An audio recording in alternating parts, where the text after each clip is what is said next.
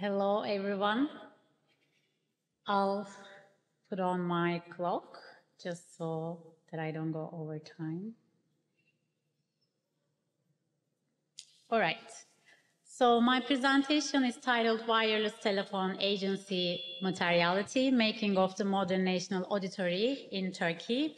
I'm going to present you today a work in progress, so questions and comments are welcome.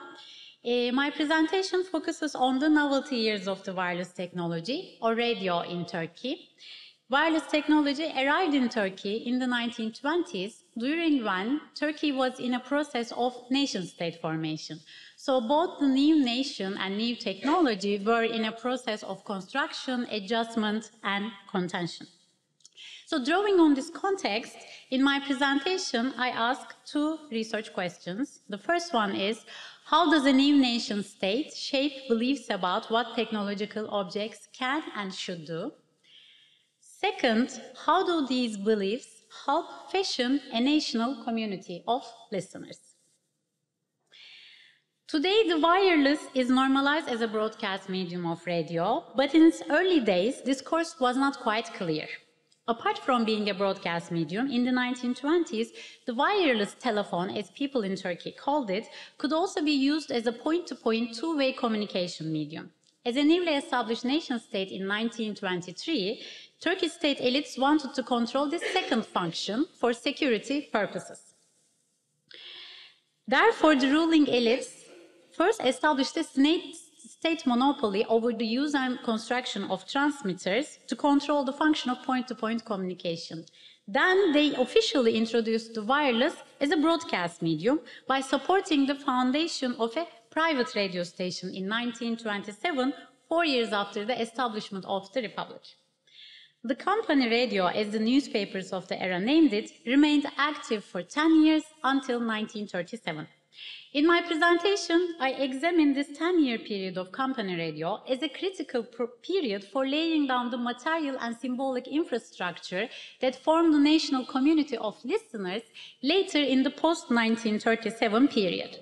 In order to understand what rendered this period critical for the formation of national listeners, I suggest shifting the attention away from the content of the radio broadcasts to the wireless as a technical object. I suggest such a shift because due to financial and technical difficulties, the company radio was sometimes silent for weeks and never had sufficient economic or technical background to prepare a consistent program content. Partly because of this situation, the company radio broadcasts received more critique than praise, and at the end of its 10-year period, the government decided to shut it down and opened a completely state-owned nationalized radio station in 1937 in Ankara. This radio in Ankara, since 1937, designed as a tool to imagine the Turkish nation and to experiment with the contents of the authentic Turkish culture, as Meltem Ağızka eloquently observes. The company radio broadcast may have failed to be the voice of the nation in terms of its content, but I suggest that its 10-year period was in fact critical for laying down the material and symbolic infrastructure that produced the national community of listeners in the post-1937 period, when the national radio was founded. In my talk, I will go over two factors that rendered this period critical. First, I argue that the foundation of a radio station in 1927 played an important role to accelerate the circulation of technical knowledge about the wireless technology. Such knowledge circulation then helped the public to assemble their own radio receivers in less costly ways, and in so doing furnished the public with tools and skills necessary to receive official messages later. Second, I show that this period was also critical for public to negotiate the symbolic meanings of the receivers and transmitters that are the components of the wireless communication in ways that wouldn't threaten the sovereignty of the new nation state. The public accounts portrayed receivers as easy to assemble and experiment with for everyone, but they depicted transmitters as objects that can be built by experts and used by disciplined and trained people. In fact, similar to receivers, experimenting with transmitters was also possible for the public because there was this group called radio amateurs who were experimenting with transmitters as well, but this option was sidelined. Such contrasting portrayals of transmitters and receivers regulate the public's approach to transmitters in a way that partly created the community of national listeners well equipped to receive, only to receive and assimilate official messages later in the post-1937 period. In the last portion of my talk, I turn to Turkey's radio amateurs' approach to transmitters, who illegally experimented with transmitters because it was banned in Turkey. And I look at their accounts of how they, relate to transmitters, how they approach the transmitters, in order to question how symbolic representation of technological objects shape the conditions of agency in media practice. And I end my talk by making some remarks about this interaction between agency and materiality and how then we can actually look at digital media, today's new media, from this type of interaction. In order to address these points and questions, I follow the paper trail left by the wireless technology in Turkey and base my analysis on archival research at radio periodicals that were published in the 1920s and the 1930s, such as Telsiz, Radyo Amatör, Ses, Radyo Programı, Radyo Alemi. Among radio magazines, Telsiz, which means wireless in English, it has a special place in my analysis because it is the first radio magazine that was published in Turkey in 1927. So it's an important witness to Turkey's early moment, early encounter with the wireless technology. I also examine oral history interviews with people who were radio amateurs in the 1940s, 50s, and the 60s. For the ones who are not familiar, radio amateurs refer to technology enthusiasts who experiment with radio technology by assembling transmitters and receivers to communicate with other amateurs. Since individual use and construction of transmitters were banned in Turkey, they were doing this illegally, and amateurship is important for my analysis because it shows that public can experiment with assembling transmitters similar to receivers. But this option was not mentioned in these magazines, as I will go into the details later. Okay. So Turkey's first radio station, it was established in 1927 after the state gave the right to carry out wireless broadcasts to the Turkish Wireless Telephone Company for 10 years. The company radio period is critical for the formation of the national listeners because it accelerated the technical knowledge about the receivers. After the establishment, the company radio owners observed that they had no audience, so they gave a 3-week course on how to assemble receivers to a group of people so that this group of people were going to go to their neighborhoods in order to teach other people how to assemble receivers and how to adjust antennas. So for them, teaching how to assemble receivers was the quickest way to create a radio audience.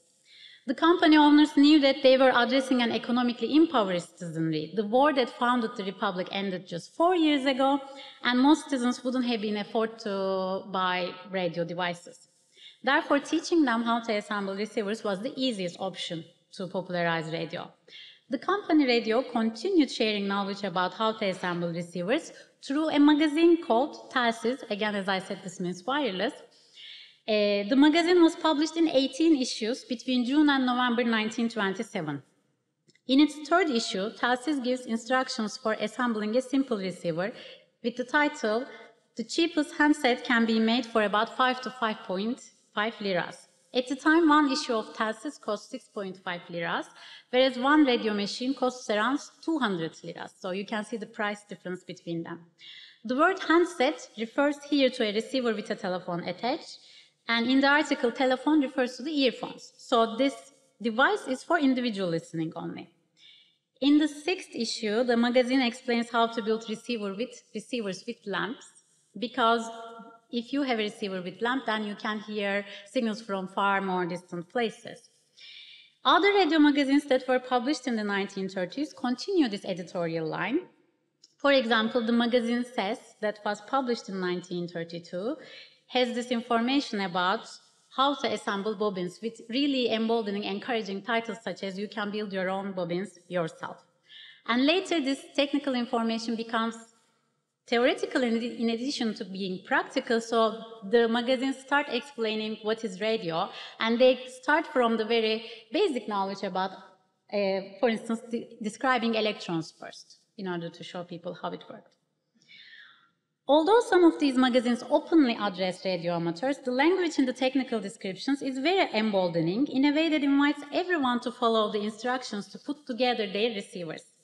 I'm reading a passage in the 5th issue of the Telsiz magazine here. In order to give a good description of how to put together a handset that is a receiver, we will of course share with you the instructions about the most simple and primitive handset. If you are good with your hands, you can put together a working handset immediately after you read our instruction and listen to the Osmaniye concerts. Osmaniye is where the transmitter was located. The reason why we write this column is that we would like to show you how this mind-blowing invention that is radio in fact consists of very simple components. Such descriptions are very empowering, inviting even the readers with no knowledge on electronics to assemble their own receivers. The Telsiz magazine editors are adamant in showing that although a technology such as radio might seem mysterious, it has these basic components that everyone can put together. It's of course hard to judge the readership of these magazines. There are reader letters in the magazines that mostly ask about the technical details about how to fix problems, how to put together, how to work certain receiver schemes. They send their schemes to the editors in order to get answers. But again, these letters are not enough to understand the extent to which these magazines reached out to the public. Yet, it is also possible to approach the importance given to sharing this information as symptomatic of a rising trend of assembling receivers in that era. In fact, my oral history interviews with amateurs confirm the existence of such a trend, and in fact show that assembling radio receivers rather than purchasing manufactured devices continued into the 1940s, 50s, and the 60s. An amateur named Emin, who was born in 1935 in Çorum and lived there until his university years. Çorum is a city in the middle of the country. It's kind of a peripheral place, a rural place, if you will. And he was growing up there in the 40s, and he said that the first ever radio they had in their house was the radio with galenli radio, his father himself put together. And when I asked him, how did your father learn about putting together a radio receiver, he said that it's the neighbors who taught him how to put together this receiver. So then he added that it wasn't very affordable for everyone to buy a radio, so what we did was, there was this trend of assembling radio devices in the neighborhood. Then it shows that the circulation of technical knowledge through radio magazines took another form later, as people themselves taught each other how to assemble receivers. Another radio amateur grew up in a village of Rize, again in the northern part of the country, but not that urbanized. Similarly, he said that in the village they had only one receiver, and his first personal receiver was again the receiver that he himself assembled together. So as amateurs, narratives and content of radio magazines highlight, before the voices on the radio broadcast took an undeniably nationalist form in 1937 with the foundation of the national radio, Turkey's public encountered the wireless as a technology, as an object requiring certain technical knowledge and skills. Radio devices were more accessible when they were assembled rather than purchased. And the cultivation of sufficient technical skills to assemble and repair receivers. Here, I couldn't really go into the repairing part, but in these radio magazines, there are also menus about how to repair commonly encountered problems, such as burnt lamps, for instance. And given the situation of technology in that era, the wireless technology was still in the making, the devices carried noise as much as signal, so even if you have a manufactured device, you still needed to have some technical knowledge and skills in order to be able to adjust your device or in order to be able to continue using your manufactured device. So cultivation of these skills then played an important role in the emergence of the community of national listeners. And if the national radio was able to reach out to more people after 1937, it was due in part to this initial period of people familiarizing themselves and experimenting with wireless technology. So this is the part about receivers. When it comes to transmitters, radio magazines in the 1920s and the 1930s, especially the very early ones, such as Telsiz, contributed to the control imposed by the transmitter ban by sharing technical knowledge about receiver construction only. As the examples I gave highlight, these magazines offered an abundance of instruction about how to assemble receivers. What was lacking in their pages, however, was the information that people or amateurs similarly experimented with transmitters. When transmitters were mentioned, they were rather represented in the periodicals as large constructions produced by experts such as engineers. Telsis, for example, represents transmitters mostly as grandiose structures. In the section called Wireless Telephone News, the editors usually inform the public about the new radio stations built in Europe. Here they emphasize the large size of these transmitters with titles such as the New and Grand English Station. When describing a newly built station in Germany, for example, the editors give detailed information about how engineers built this large structure by including a picture. Picture on your left is this transmitter's antenna in Germany. And Turkey's Osmaniye transmitter station is frequently represented in these magazines. And on the right, you see this antenna of Turkey's transmitter in Osmaniye. And one of these pictures is very interesting. It's again the antenna in the Osmaniye transmitter. It is taken underneath the 135 meters long antenna, and the reader experiences the transmitter from the viewpoint of a person looking up. So it almost magnifies the impact of the transmitter itself. So these pictures and other depictions published in Telsis points to a cultural debate that assigns a particular image to the transmitters. The implication here is that transmission is done through these grandiose constructs that require the expert knowledge of engineers. And here we do not see the emboldening tone that we see in the receiver construction.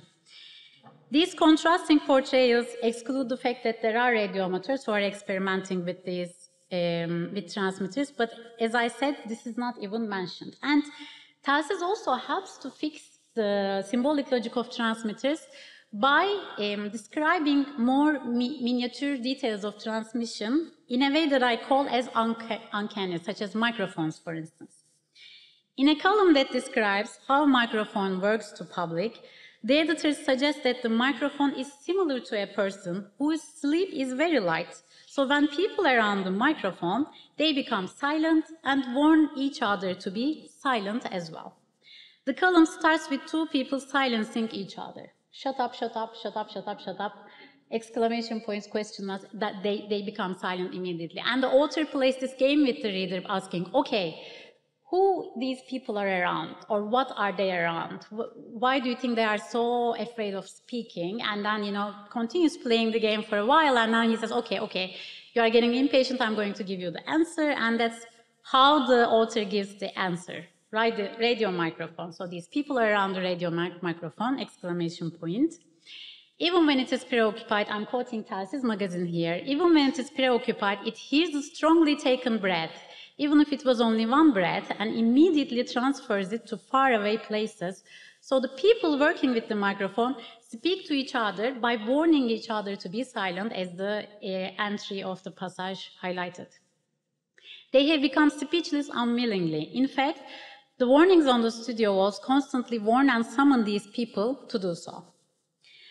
Normally, we think of the microphone as something that extends people's voices, just like Marshall McLuhan suggested, media extension of people, right? So here, however, the microphone is described as something that silences its users rather than extending their voices.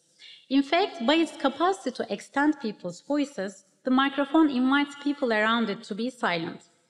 For the Telsis editors, the microphone is a very sensitive device, a dangerously neutral mediator that conveys anything that it catches. The nature of the microphone then obliges people to behave, rendering the microphone something that controls rather than is controlled. The microphone then is not for everyone. It is only for those who have sufficient capacity to discipline themselves around it.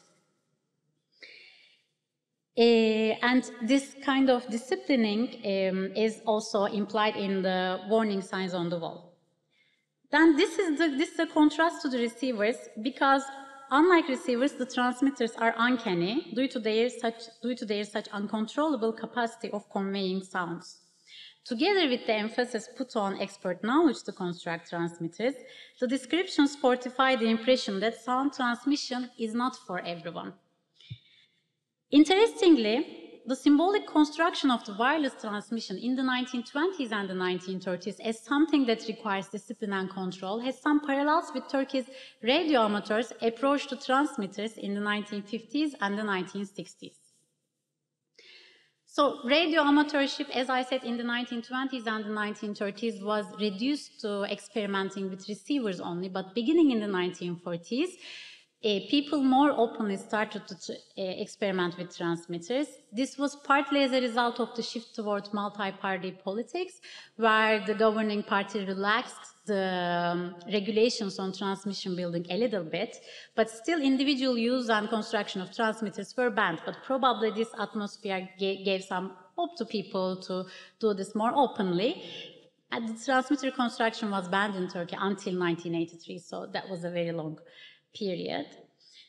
But given that the individual use of transmitters was forbidden, the amateurs in Turkey illegally experimented with transmitters, and during our interviews, they felt a need to justify their illegal hobby of assembling transmitters by defining themselves as well-intentioned people or good boys who know how to behave politically around transmitters or who know how to discipline themselves around the microphone, just like it is implied by the Telsiz magazine's depiction of the microphone.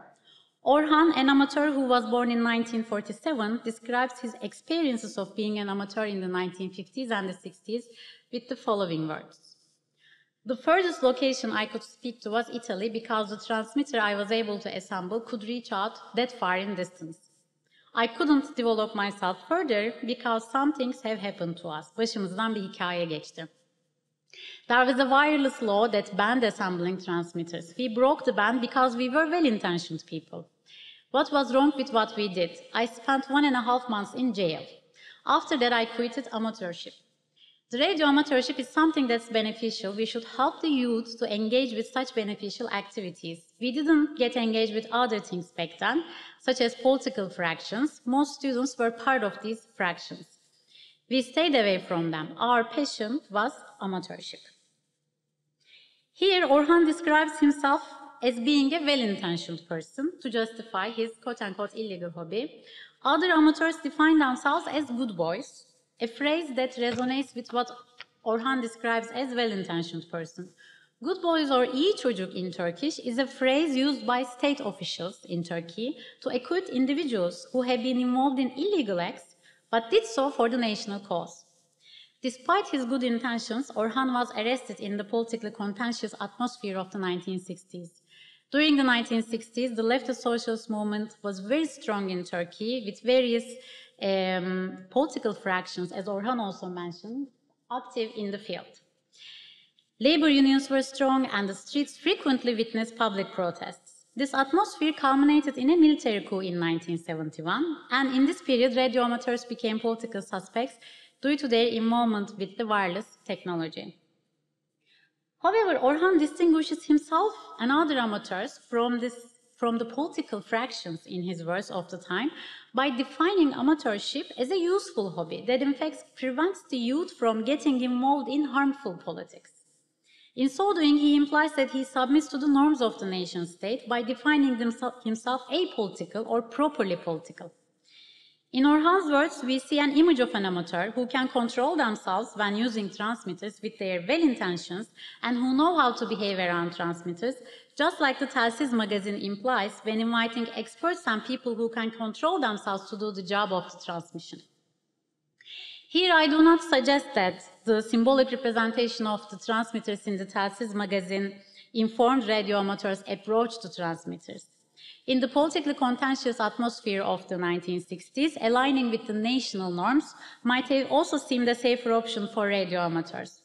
It is, however, also interesting to observe that even when the practice of transmitting sound is done illegally, in a way that suggests a moment of resistance to the state and the law, it can be submitting to the very norms that order the communication field. I suggest such subordination around transmitters, as also implied by the Telsiz magazine, is similar to the type of passivity necessary to form a national community of listeners. When they are using transmitters, amateurs act like the proper members of the national auditory. Here, I take this case to ask questions about materiality and agency during new media moments. Can we approach amateurs' subordination to national norms when using transmitters as a symptom of the passive mode of listening necessary to form a national community of listeners who are ready to receive and assimilate messages? If we follow this line of explanation, what role do the meanings attached to technological objects such as receivers and transmitters play in shaping the conditions of agency when listening to, for example, radio? Critical scholarship suggests that listening in and of itself is not passive. There are rather processes that turns it into passive receptivity. In his famous essay, The Storyteller, Walter Benjamin, for example, describes that in pre-modern times, people were more active listeners because pre-modern storytellers left the counsel or the moral of the story open-ended, leaving it to the listener to interpret things the way they understood them. Benjamin highlights that the shift toward capitalist press informed the rise of information, and the very nature of information divests listening from its agentive dimensions or from its active components. Unlike pre-modern stories, the information is understandable in itself. It is shot through with explanation, so the addressee has a very little room for interpretation, hence active engagement with the material. Benjamin here points to the nature of the message or the content that is information as a process that cultivates a passive mode of listening. I question if meanings attached to technological objects such as receivers and transmitters similarly cultivate listening as passive receptivity. In the novelty years of the wireless technology, whereas the receivers were portrayed as easy to assemble for everyone, the transmitters were described as requiring expert knowledge. These portrayals both prepare and equip people to receive messages, while at the same time inviting them to be careful and at times silent when it comes to sending these messages. In other words, the contrasting meanings attributed to the transmitters and the receivers prepare people to receive messages, but message sending process becomes something tense and emotionally laden. In addition to content, then I suggest that we should also include in the picture how in the novelty years people made sense of these technological objects and how these meanings of these objects inform the conditions of agency. And this is the last part of my talk that I want to use this interaction between agency and materiality to make some remarks about today's digital media. If we think about the interaction between materiality and agency within the context of digital media, we actually have a different perspective about the ideologies of agency surrounding today's new media. With the expansion of digital platforms, new terms such as prosumer has celebrated technology users' newly attained capacity to create media content. As you all know, most public accounts describe the newness brought by digital technologies as the interactive features of digital platforms that turned people into active content producers, or like they use terms such as prosumer. But if we shift the focus away from content to the very materiality, we see that the technological object of today's digital media is in fact hidden in a black box. It is not even possible to have the smartphones, for example, repaired unless you go to one of the underground technology repair shops, as the tech giants keep the hardware a secret. Today's digital media users may seem to be using their creativity in content production, but they are limited in their command of the hardware. This is a contrast to the period of the wireless technology, since users back then could experiment technically with receivers and to some extent with transmitters. Such comparisons between media novelty moments endows us with the capacity to ask more compelling research questions about agency in media practice. And I end my talk with this question. If it was possible to invite media users to experiment with the technological object in the beginning of the 20th century, what are the larger ideological frameworks that rendered hardware a black box today in a way that channels creativity and experimentation to content production? That's it. Thank you so much for your patience.